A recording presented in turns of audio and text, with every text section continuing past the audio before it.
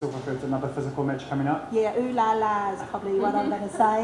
You know, they gave us a massive tickle up when we played them in Commonwealth Games, so we expect the same. And once again, I think that's why this game was so good for us leading into the e-card match. And Mills, I'll just come to you quickly. Sorry, I won't be a moment. Mills, physically, it was quite demanding down that shooting end. How did it feel for you? Yeah, kia ora, Cruzy. I think for us, we kind of expected that physicality. It's a really good reminder for us of taking our feet to the ball and making sure that the ball's into the space as well. So I think we did start well, but we have to make sure that we can continue to rise above the physicality when it comes. So a good challenge for us. To you specifically, are there any sort of areas that you could improve on? Sorry, the team could improve on over that game or from that game? Yeah, I think for us, you know, obviously we had multiple combos out there, but we've always talked around no matter who's on, we have to be able to do our job. So it's just getting that consistency across the combinations and across the quarters.